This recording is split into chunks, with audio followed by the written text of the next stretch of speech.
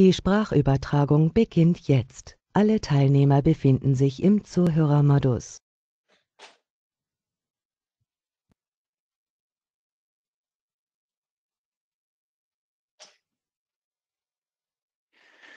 Hello and good morning from Bonn at this autumnal October day, dear ladies and gentlemen. My name is Michael Bommer and I would like to welcome you to our today's webinar on the Article 8 Taxonomy Delegated Act reporting for NFRD investors and alternative investments.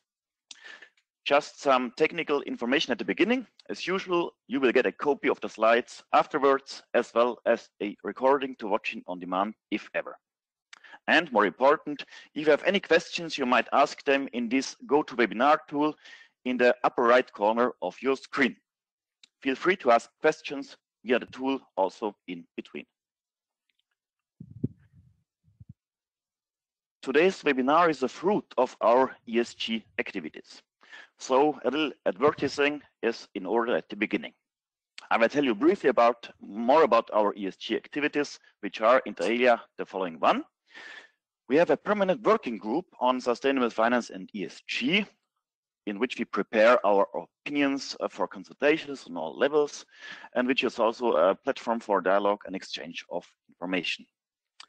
Members of this working group formed the nucleus of the PAI Best Practices Roundtables, where we discuss almost every 2 weeks the specific problems and topics for illiquid asset classes like private equity, private debt, real estate and infrastructure.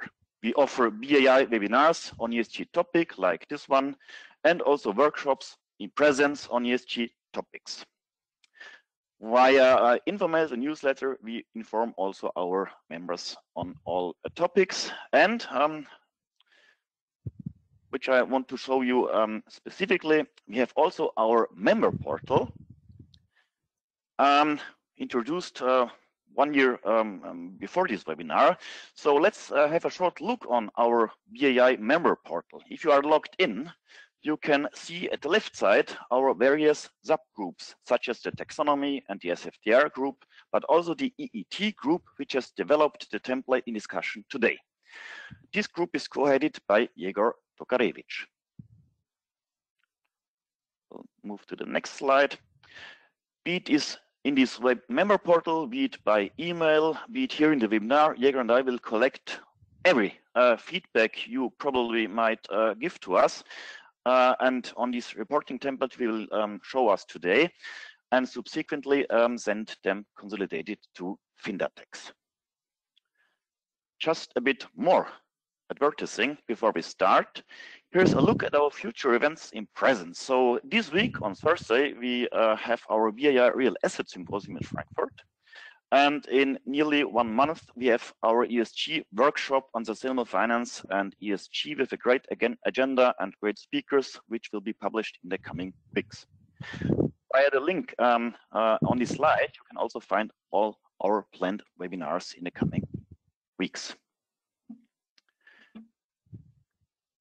Today's speakers are the following one.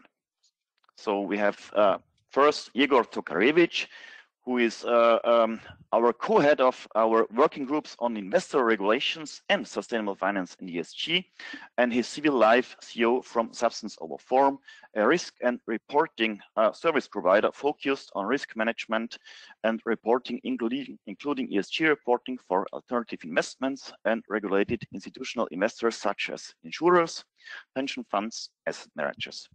What he's doing on his job, he teaches also at the University of Oldenburg. Jegor is member of the EU-wide Findatex working group developing the Solvency II reporting template, also known as the TPT. As you know, the ET has been developed according to this model. So we have the next Anja Timm-Bollmann and Marian Pinnow from the German insurance group Alte Leipziger, Hallesche. Marian is working in the investment management control department and oversees the establishment and development of regulatory reporting for sustainability, and is also key point of contact for data analysis for monitoring the group's sustainability strategy. Anja is an in-house lawyer within the group and responsible for both sustainability of the group's assets and sustainability-related matters in the group's in-house fund management company. All in all, a trio of speakers with a lot of practical experience from many perspectives, which also characterizes the work of the BAI, asset manager, investor, and service provider. Having said that, I hand over to you, Igor. The screen and the microphone are yours. Thank you. Yes, Michael, thanks a lot for the presentation and the intro. Hello, everyone, and happy Monday. It's great to have you here. I can see we currently have over 150 participants who joined, so the topic seems to be of relevance for you, which is great. So let's maybe have a look at the agenda, what we're going to do. So first of all, I'll start with a couple of introductory remarks about Article 8 and why it's important. And then, and this is why I also would like to immediately say thanks to Anja Timm-Bollmann and Marian Pinnow. We'll have an opportunity to actually listen to exact insights of an NFRD investor. In this case, Alte Leipziger Hallesche, large German insurance group, who will tell us a little bit about how they see it from their perspective and what they require from GPs, so from asset managers and service providers, when they invest in alternative investments. And after that, we'll show an example, especially relevant for this year, regarding a potential template for the Article 8 taxonomy reporting. So now let me start with whom and what we're actually talking about. And you can see here in the middle that you have certain investors who are European, so EU-based financial investors. And usually we refer to NFRD investors as companies who are especially insurance companies, credit institutions, and asset managers with over 500 employees, but also fulfilling certain further criteria in terms of net turnover and balance sheet. So there are a couple of investors, especially insurance companies, and what's happened this year, they reached out to the industry and they said, we actually need to report taxonomy alignment and based on this regulation, and we don't have a template right now to report. And that's why what motivated us to basically catch up with the industry, including Alte Leipziger, and develop something and present it in this webinar today. So right now, as we said, predominantly those insurance companies, credit institutions, and asset managers with over 500 employees. However, as you know, there will be also a CSRD, and the CSRD will, as you can see here, now I should see my pointer, the CSRD will come into force from 2025. So this will also lower the threshold, so you'll have much more investors for whom it's relevant, because also financial institutions with less than 250 employees will be in scope of CSRD. So you'll have more investors, more LPs for whom this will be relevant. So what do they have to do under the NFRD and Article 8 taxonomy delegated regulation? What they need to do is essentially they need to collect taxonomy eligible and taxonomy aligned data and disclose it as part of their non-financial reporting on the website. And this is nothing new, to be honest, because this has been happening for the previous years as well. The non-financial reporting was focusing on taxonomy eligibility only in the last 2 years. However, now in 2023, is the first time where taxonomy alignment has to be reported as well, and also additional KPIs regarding nuclear and gas taxonomy extensions. So this is why we're not talking about something completely new. It's just that in the last 2 years, what has been happening was much lower in terms of the requirement, which today is, or for this year, is the first time it's extended to, like we said, taxonomy alignment and significantly more KPIs that have to be reported. So this is why 2023, let's say, is the first year of extensive reporting compared to the last 2 years. And what will happen is that the LP, so the financial investor, will disclose the taxonomy alignment KPIs in their non-financial reporting on the website. And then, as you can see here, everyone will be able to access it. So the supervisors will see it, auditors obviously already before the disclosure, but also the competitors, newspapers, research, and so on. So it will be something what is intended to provide more transparency. And interestingly enough, last week I actually had a chance to talk to the to various members of the EU Platform for Sustainable Finance, especially those who actually had different subgroups on the conference, and I asked, is it really something what you think will help us, to tackle climate change and the climate crisis, but also other topics? So is this really something what, thousands of data points and disclosure requirement is something what will, help us surviving, let's say, and we become net zero as a sector, but also as a world? And they said, yes, we think so. They said, our view is data helps. So I think this short answer shows that this is the mindset of the European Commission. They do want to create reporting requirements because they think once we have data, once we have disclosure requirements, it will help stakeholders thinking in the, let's say, in a sustainable way and making decisions in a sustainable way. So that's a bit of the motivation for this whole regulations here. And now the big question is, now imagine you're an insurance company like the colleagues we have here, and you need to disclose it. You need to disclose a lot of data points. How do you get the data? Especially, how do you get the data from alternative investments? So you would reach out to alternative investment funds and ask them for providing this data.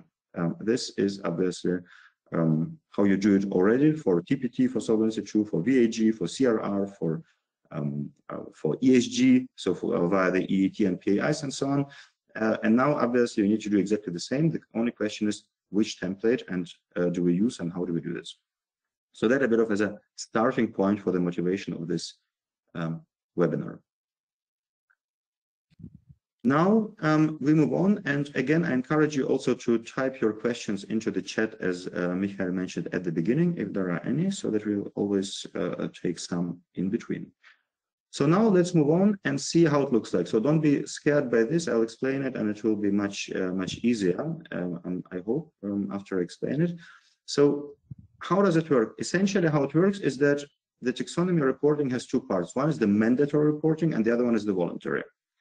And in the mandatory reporting, you're only allowed to report something which comes from official NFRD reports of target companies. So imagine you have a portfolio company. Let's say it's a private equity company.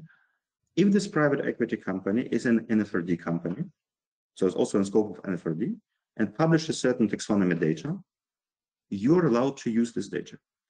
If it's not, you're not allowed to use this data in the mandatory reporting, but you're allowed to use it as an estimate. So if you have some sort of estimate, if they report something else, not for an NFRD report, in the voluntary reporting.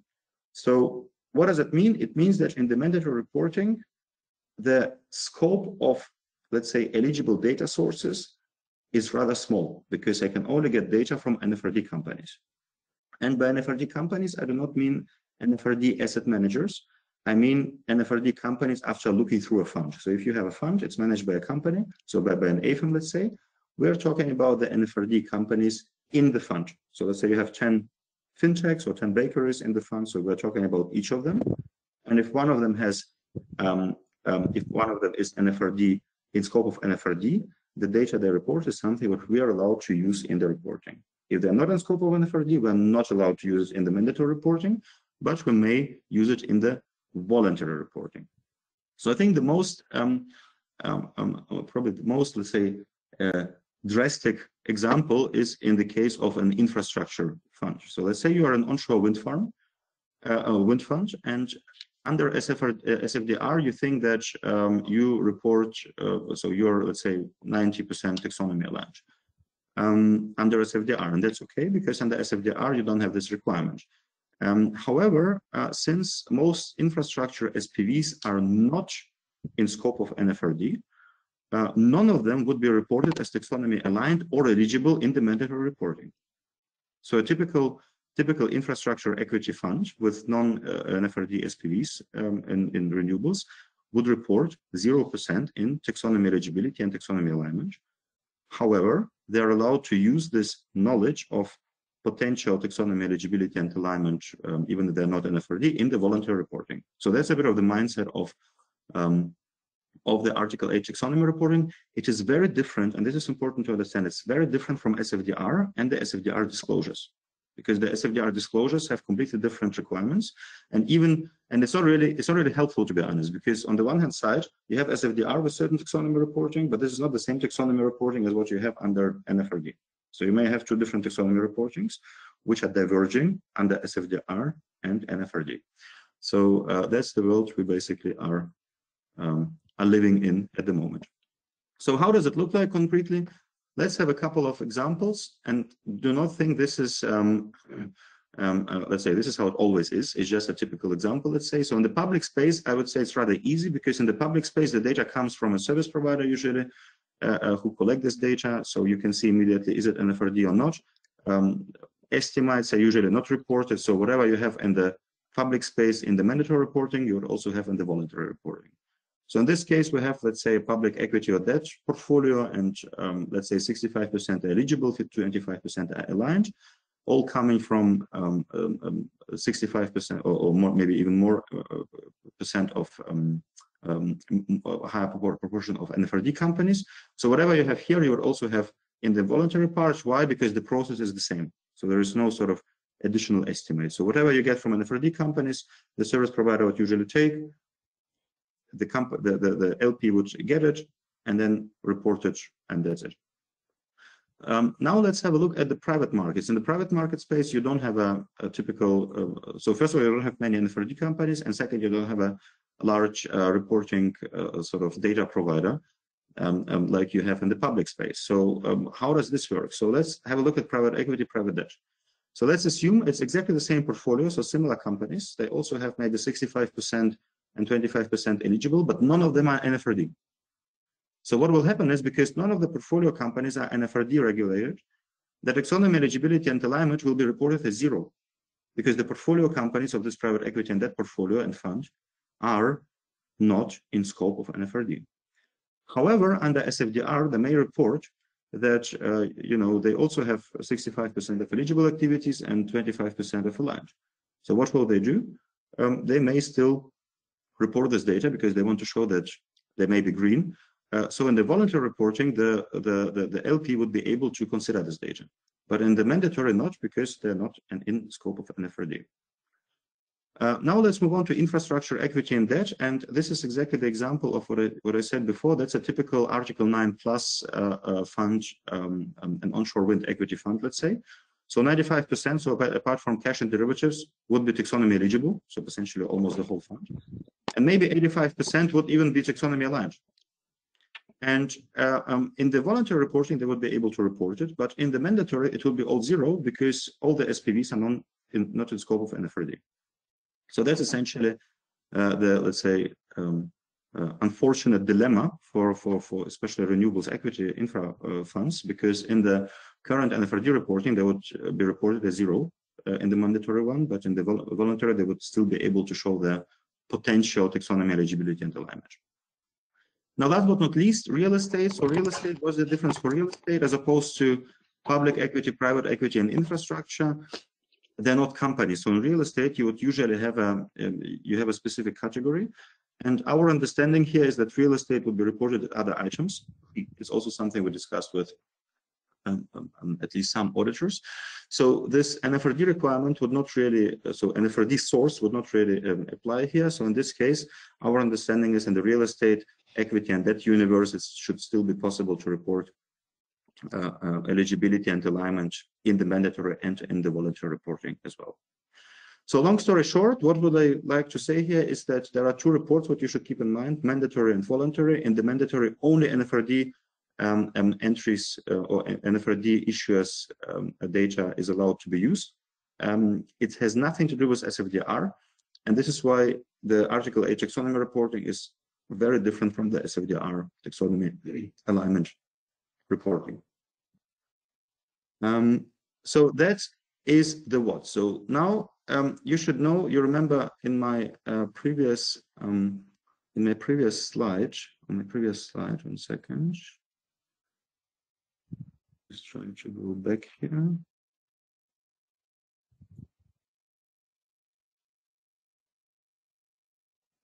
Oh, there we go. Okay, so in my previous slides, I showed you that it's not just insurance companies, it's also credit institutions and asset managers who need to report it.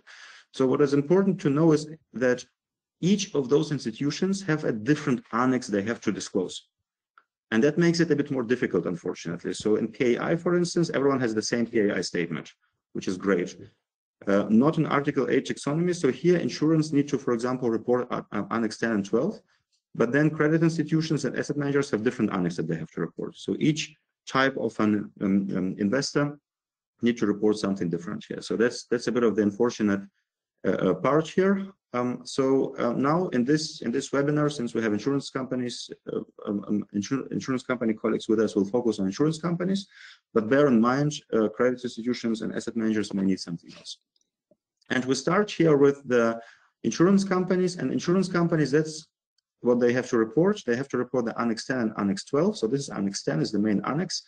And as you can see here, this is how, if you open the regulation, that's what you will find there. So this is what they need to disclose on the website in 2024 for the year 2023. And if we break it down, you'll see that there are two parts they need to report. One is the so-called denominator, another one the numerator. In the denominator, you need to show two main parts. One is the split by asset types. And this has nothing to do with taxonomy alignment or eligibility. So this is something, it's just the portfolio. So you can see here which kind of portfolio types do we have here. So instrument classes, we have derivatives, we have other counterparties, including real estate, according to our understanding, and you have companies. And then in companies, you have a lot of different subclasses, like subject to NFRD, non-subject to NFRD, then financial, non-financial, non-EU financial, non-financial, and so on. So you have a couple of breakdowns. But I think the most important part here is that this, everyone has to report regardless of if you are taxonomy aligned, non-taxonomy aligned, and so on. Then you also have a split by taxonomy. So here you need to report if it's eligible and aligned, eligible not aligned, and not aligned. So that's essentially the split by taxonomy. And also this, again, has some subcategories like turnover and CAPEX related, because under the taxonomy, you need to report both. That's essentially how the denominator is reporting is structured. And then you have the numerator, and the numerator is, again, split by taxonomy, whereby you're only, so in the numerator, you can only have NFRD entries, NFRD companies. So what you have here is, you see, is a split by financial, non-financial, again, turnover, CAPEX, other assets, turnover, CAPEX, and then you also have additional breakdowns by environmental goals. So not by climate goals, actually by environmental goals, 1 to 6. And then you have also additional breakdowns by transitional enabling, turnover, CAPEX, and so on. So you have quite a few data points here. And I think the important part here is to know that if you look at it at a denominator numerator, that you would say, I do not do taxonomy as a GP. You might say, I'm not related to taxonomy. I have nothing to do with taxonomy. I don't do taxonomy. However, the investor will still need it, even if you don't do taxonomy, because in the split by asset types, for example, everyone would be able to report something. So let's say you're a private equity fund with no taxonomy, but you may still have 2% of your assets as derivatives. You may still have, let's say, 5% as maybe some receivables and so on. And then you still have here some companies which are maybe non-NFRD, and then some of them are financial, some non-financial, some non-DU. So this would not be all zero. You would also have values which are not zero here. Any fund would have it, right? And then, of course, if you're not under NFRD, and then everything as you see here would be non-eligible, non-aligned. So you would have 100% here, and all those values would be zero. And also here, everything would be zero because the numerator, the taxonomy aligned numerator, would be zero. So this is a bit different for, let's say, for real estate fund, because as we said, real estate fund is not, you have real estate assets or real assets, they're not eligible, or they can be eligible per se. So what you can have here is you'll have a couple of more values here, because real estate can be eligible and not aligned, and some may even be aligned. So we would expect a couple of more data points here, or field data here. So long story short, as you can see in the just saying that everything is zero is not really true, because the split by asset types and the split by asset types, you will still have some values for any fund. So any fund, NFRD, non-NFRD, EU, non-EU, regulated, not regulated, would feel something here.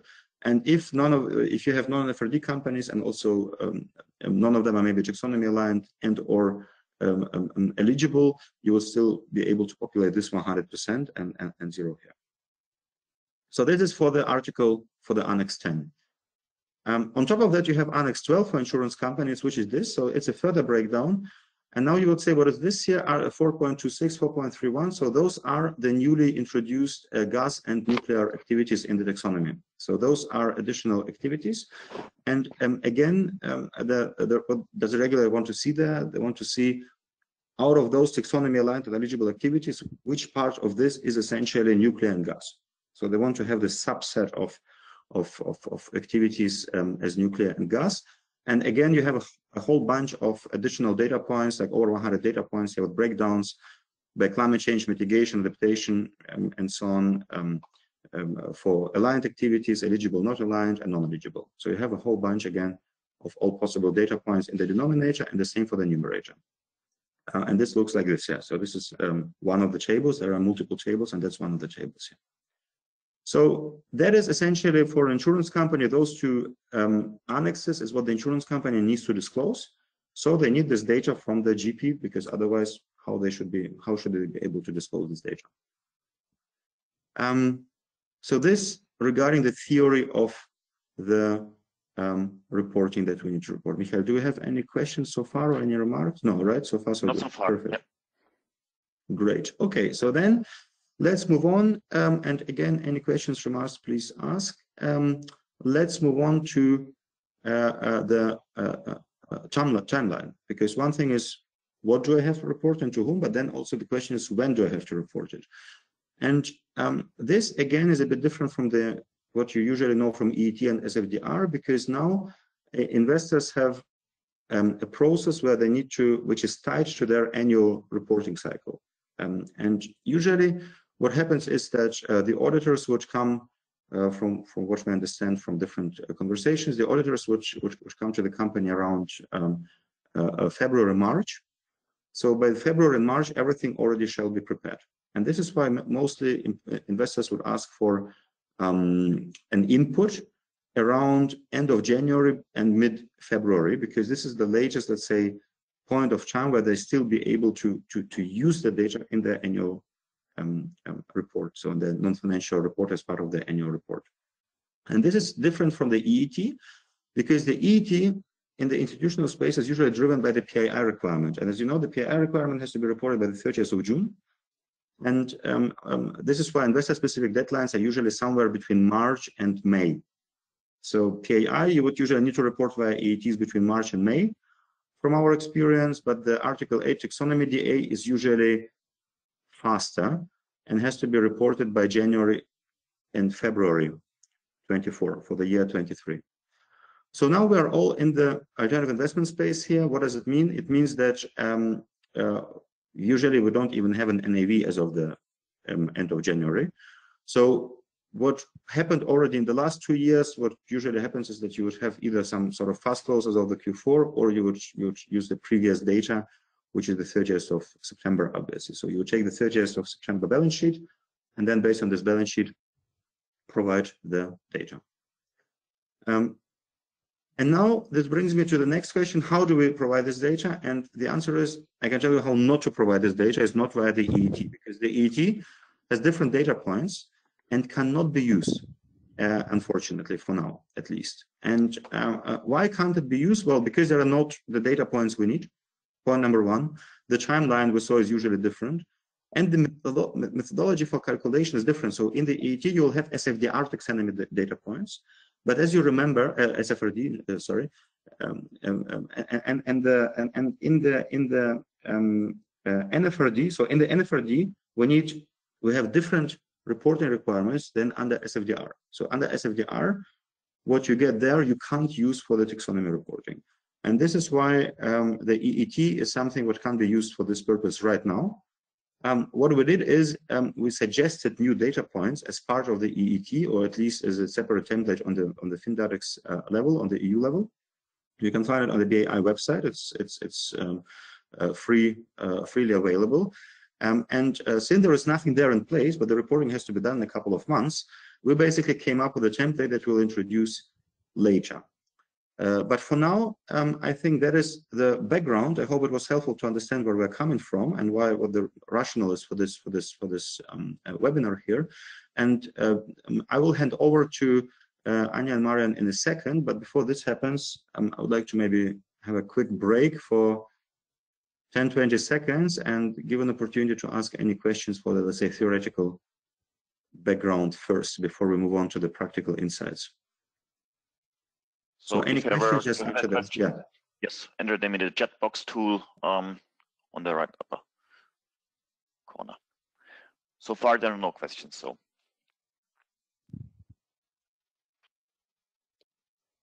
Okay, no questions, which either means it's all well known, which is great, which means insurance companies will get a lot of data for 2023, or the opposite is the case. We'll find out, I guess. So in the meantime, I would I'm then very excited to hand over to my colleagues Anja and Marian from Alte Leipziger Hallesche, and it would be great to hear now how it actually works on the insurance side, on the LP side, and what exactly is happening on the investor side. And with that in mind, Anja, I think over to you. I'll just switch to the next slide. Yes. Yes. I would like to talk about why the taxonomy report is so important for NFRD investors, especially in Germany, and when you look on a legal perspective. And what happened if the requirements are not met completely or correctly. As it was said before, according to Article 8 of the Taxonomy regulation, companies subject to the NFRD have to disclose information on the extent of taxonomy compliance of the company's activities in their non-financial reporting. This is the thing. So the non-financial reporting is a part of the annual financial statement of companies with more than 500 employees. This includes most of the insurance companies in Germany. And the non-financial reporting is statutory reviewed in Germany by the external auditor. The auditor has to hand over his review report to the supervisory authority, and so the supervisory authorities informed of the auditor's findings. Findings can lead to measures by the supervisory authorities or to reputational damages also. Next slide, please. So now the question is, what can be the consequences of auditors' findings? For this, we have to get into the German legislation, and the German legislator implemented the NFRD in the German Commercial Code.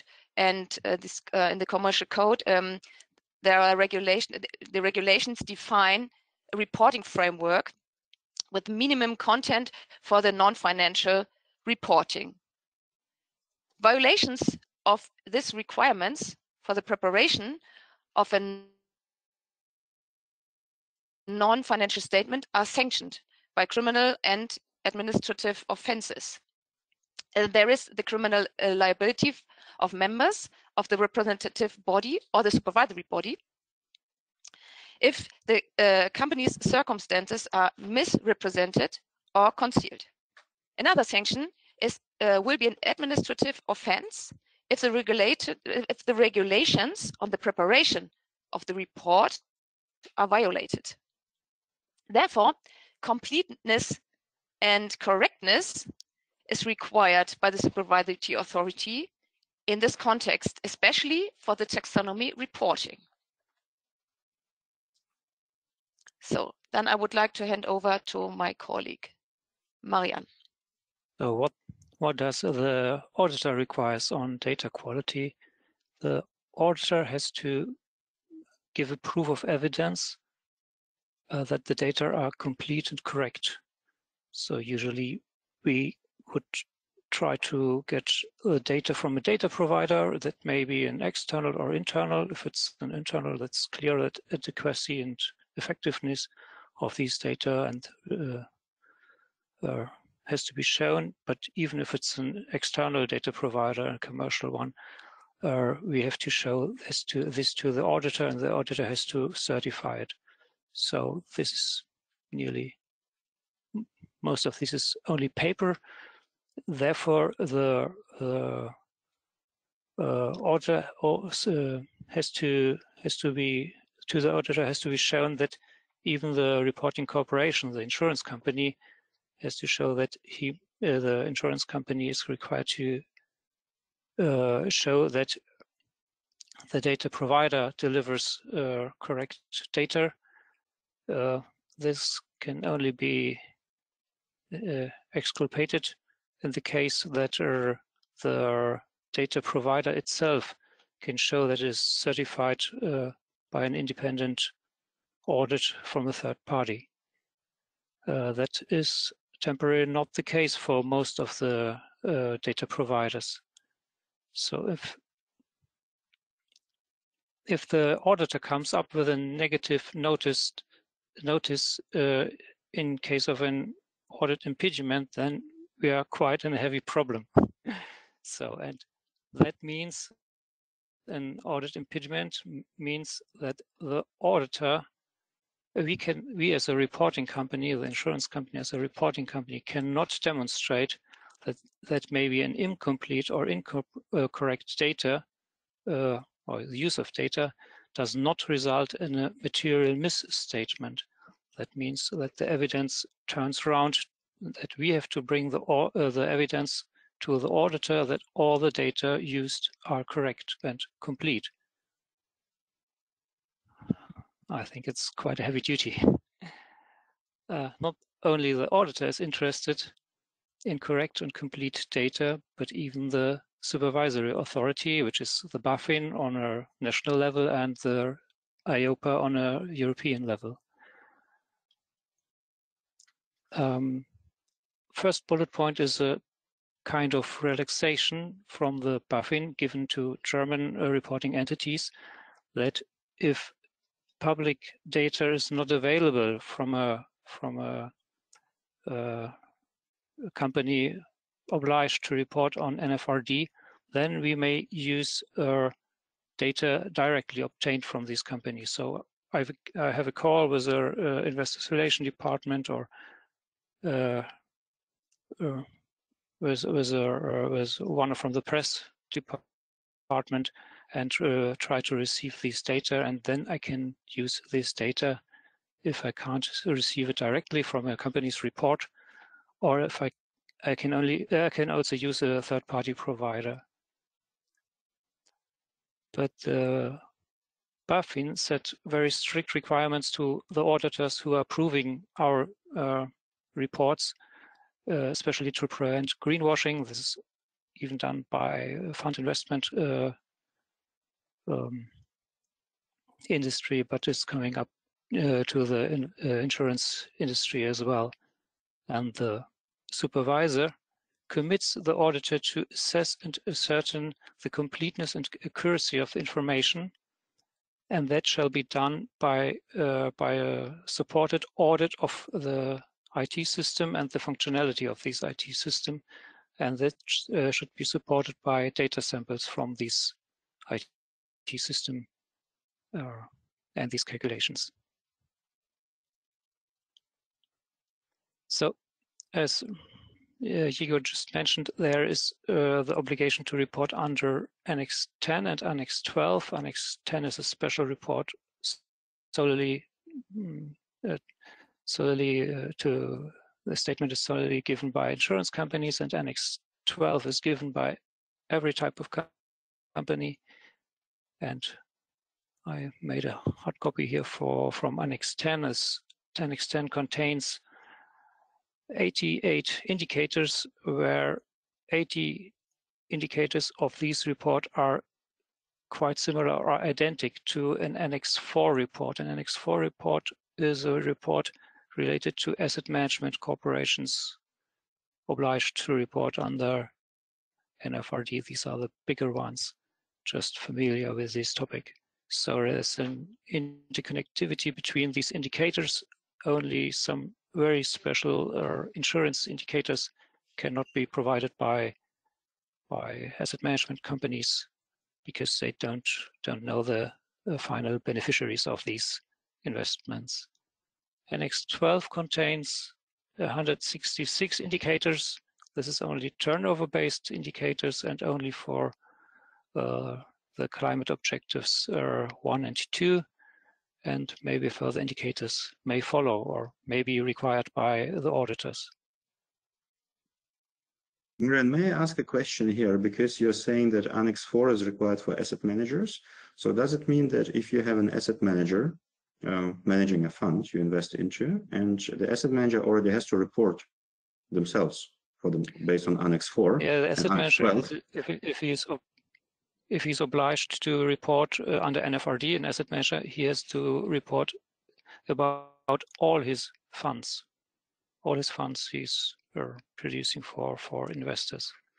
And we have just had several talks to big asset management corporations, and I will mention it on the next slide, that these asset managing corporations just provide on a single fund basis as well as or they're preparing for to provide data on a single fund basis as well as for all the funds, which is their own obligation. Great, thank you.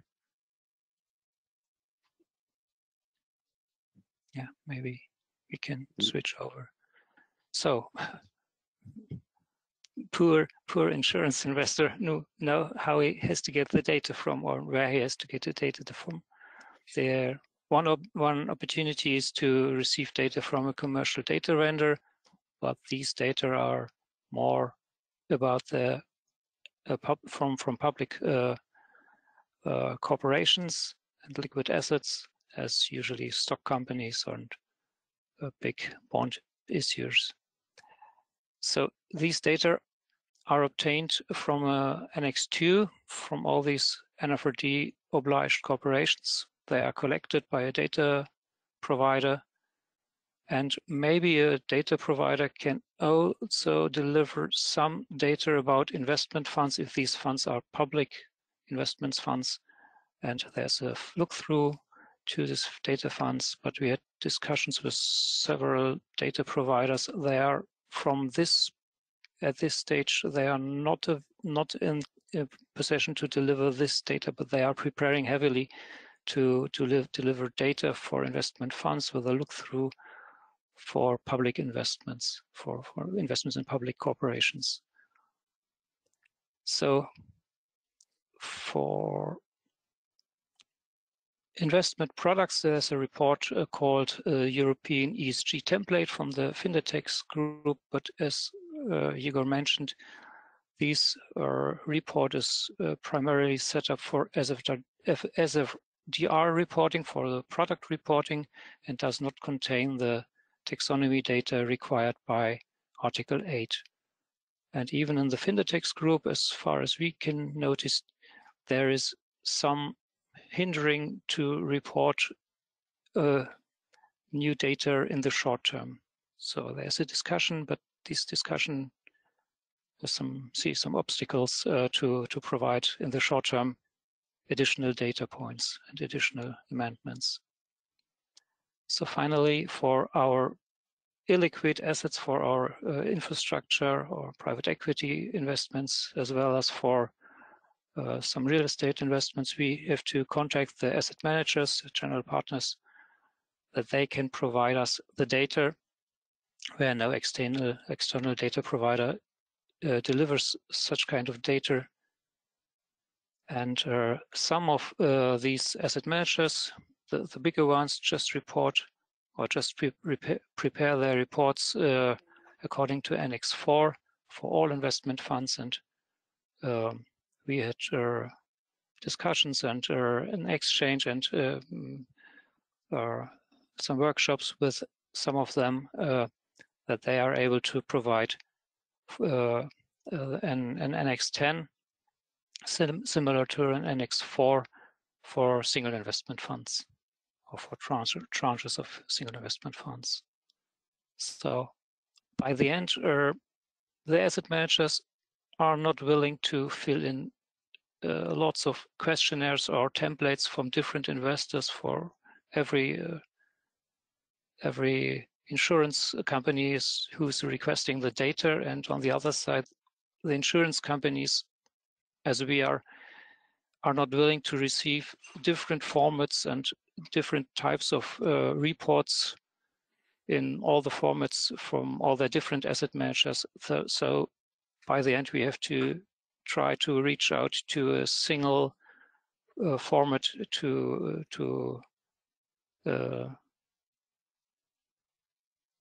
get it into our data interfaces and to run our own calculations and to produce our own reports. So there's a limited capacity to cope with different formats. And finally, the industry at its best would be great to have a uniform format to exchange these data, as we have with a TPT or with the EET for the product reporting and for the comply declaration.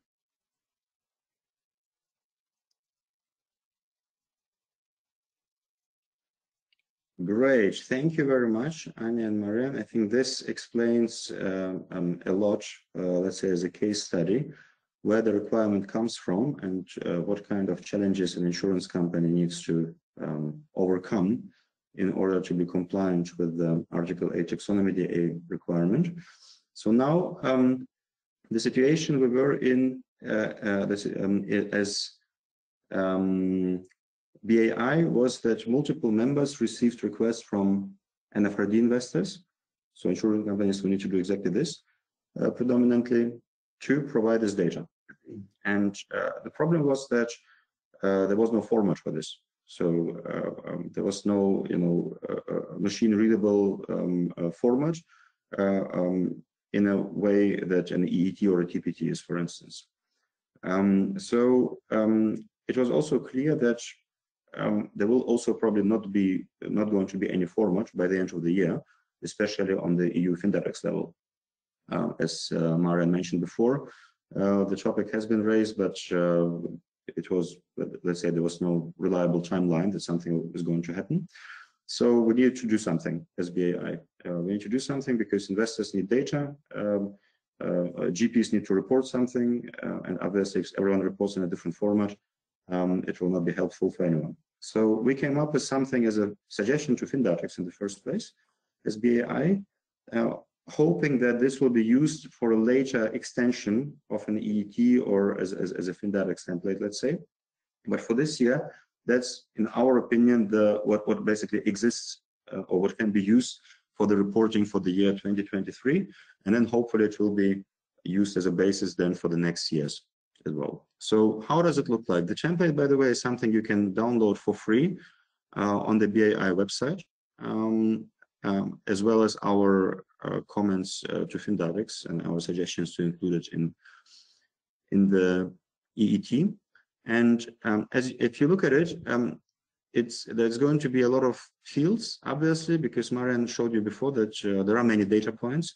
So it's not that, the template is complicated, the regulation is complicated. So we can't, reduce the amount of data points because the amount of data points is given by the regulators. So essentially the only thing we did, and it was no rocket science, we just copied and pasted all data points that we found in the regulation because that's what insurers need. And essentially how it works is if you open the template, you'll see two tabs. One is the Article 8 report specifications. This is basically a technical guidance on how to populate every single field. And the other one is an example of a report. So this is how a report should look like. And if you look at the specifications, we have a whole bunch of fields here. And I think what is important to know is that, you remember we spoke about it at the beginning, there is a mandatory and the voluntary part. So the voluntary part essentially is just exactly the same as mandatory. So in case you want to also disclose data in addition to the mandatory part, you can also do this in the voluntary part. So if you only want to do the mandatory part, the only data points you need to populate is this here, general information, this is easy. It's something what you have. It's just about information about the AFM fund and so on. So easy stuff. And these data, those data points here, you see 80 data points for mandatory Annex 10 reporting, and here 165 for the Annex 12. I'm aware that Marian mentioned other numbers, so I think it was like 88 and 100 something else, but depending on how you count it in a technical way, obviously you can have different numbers. But I think those are what should be clear is if you want to do the minimum for the insurance investor, then you should populate especially these data points, these and these. So if you want to do more, then you're more than welcome, obviously, to also provide the voluntary parts for Annex 10 and Annex 12. So now, how does it look like? If you look at the specifications, you will find it, you will see it like this. So those of you who are familiar with other reporting templates will not be surprised. You have an ID, it's the field number. Then you have the description. Description is just a copy paste from the regulations. So for example, if you open the regulations, you'll find exactly this value in monetary amounts of derivatives in monetary amount, for example, right? So it's just a copy paste from the regulations, so it's exactly mapped to the regulations. Then here you'll see where it comes from, just in case you want to understand what the legal basis for this is. So A10 additional denominator means it comes from Annex 10 of the from the table additional denominator, and then you can see here how to populate it. So floating decimal means it's just well, it's a number essentially, and here's an example how it could look like. Okay, and the same you see here for the Annex 12. So this is Annex 10 data points, this is Annex 12 data points. Now if we move on, this is not the report, this is a guidance for the report. It's a technical guidance. How does the report look like? The report looks like this. So basically, it's just one line. It's not something you would, print out and hang on your wall. It's not a beautiful sort of reports with charts and so on. But it's something you can use for a more, let's say, visualized report. But in any case, you see here there are two lines. One is essentially just those fields, so field names. So the fields we had before is this here, yeah. And the other one is your data. So if you have one fund, let's say it's a dummy fund, then you would report here the values in just one line. So you just provide one line basically to the investor for your fund. Usually you do this on the share class level. So if you have multiple share classes, you would have to do one line per share class. But if you have only one fund where the investor is invested, you would do it per on the fund level.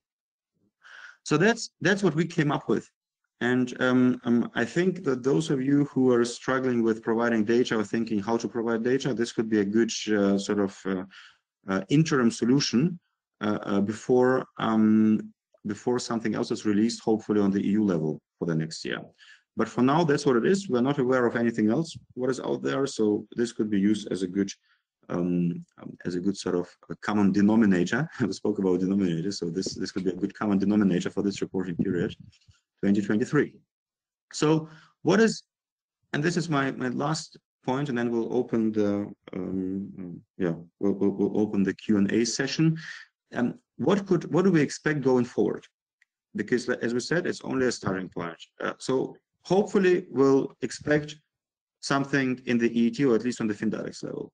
This would be great because it would have obviously a wider reach as an interim solution in one national association like BAI is. So hopefully there's going to be something next year. But if you do something based on the current template, it's not wasted time because the data points will be the same. So no matter on which level it will be introduced, if you do this, you'll have all the data points even for a future template. So it's not, you'll not lose any time or resources on it.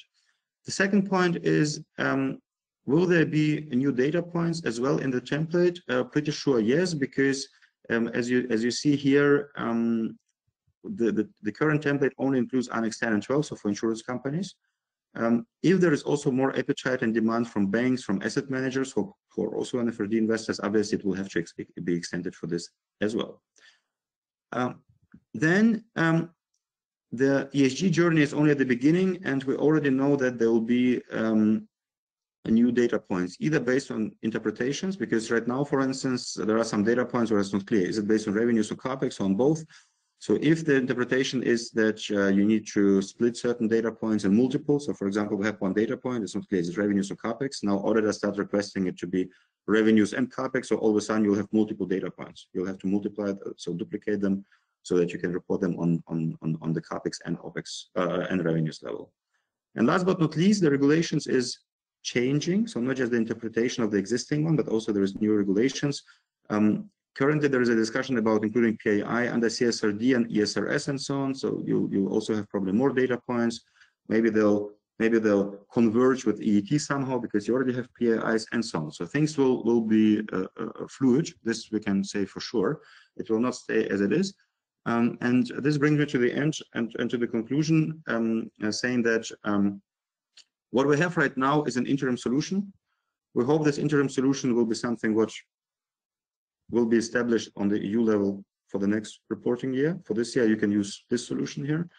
And if you use it, you'll not waste or lose time, because if you do it, you will do exactly Annex 10 and 12 for your insurance LPs.